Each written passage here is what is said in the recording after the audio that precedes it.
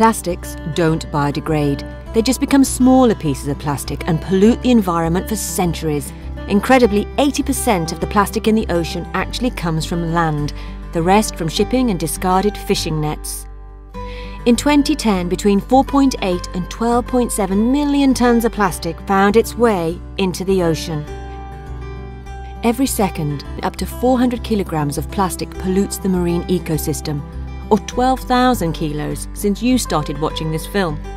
Plastic packaging, nets and bags have been found in at least 462 individual whales and dolphins. That's 56% of all whale and dolphin species. To reduce the global use of plastic, you can do your bit. It's simple. Don't drop litter anywhere. It will probably end up in the sea. Stop using plastic bags. We use 5 trillion every year. That's 160,000 a second, and over 700 a year for every single person on the planet. Get a reusable bag made of renewable materials. You'll look cooler too. Nearly 20% of all the packaging we throw away in the EU is plastic, and just a single yoghurt pot takes at least 500 years to break down into tiny pieces. It will never totally disappear. Try to avoid plastic packaging by using glass containers instead. Check to see if the maker has a recycle deposit scheme. Buy fresh food like fruit and veg, bread, cheese and meat loose.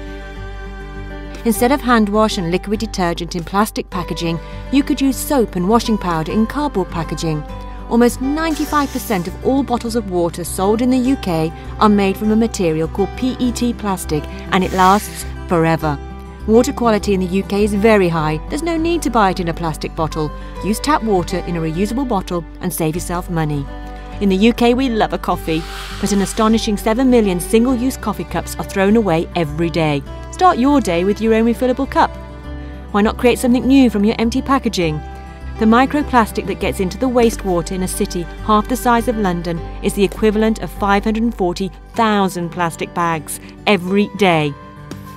Did you know that washing a 500-gram fleece jacket will release up to 2,200,000 plastic fibres into the water? So they pass straight into rivers and the sea to end up in the food chain. Think about it. All this plastic pollution could end up inside you. So it's vital that we reduce our plastic use, because if we don't, there'll be more plastic than fish in the oceans by 2050. Plastic concerns all of us. Share your ideas and actions with us to inspire others.